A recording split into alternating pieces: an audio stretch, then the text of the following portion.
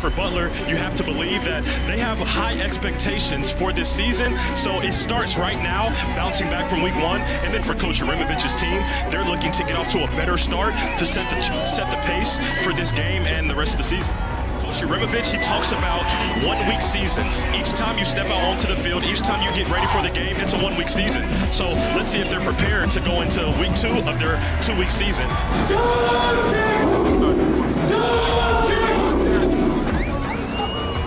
The wait is over.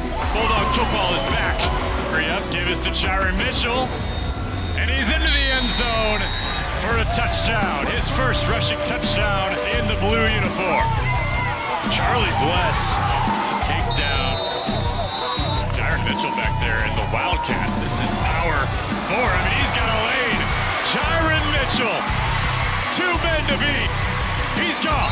Touchdown. His second of the day, and it's only the first quarter. Big sack for Sam Urbanski and Trevor Ings. Tyson Garrett once again at the line of scrimmage. Brendan Lamb gets the carry and Bushka looking, Aaron to the end zone. He's got Wooten for a touchdown. Bushka just 20 yards on the ground, passing away from history. But here's 𝕮𝖎𝖈 𝖆𝖙𝖎𝖈. A huge day. Make it 3. They don't know me, son. 𝕮𝖎𝖈 𝖆𝖙𝖎𝖈's in the end zone. 4th punt of the day for Luka Zurich. It is muffed.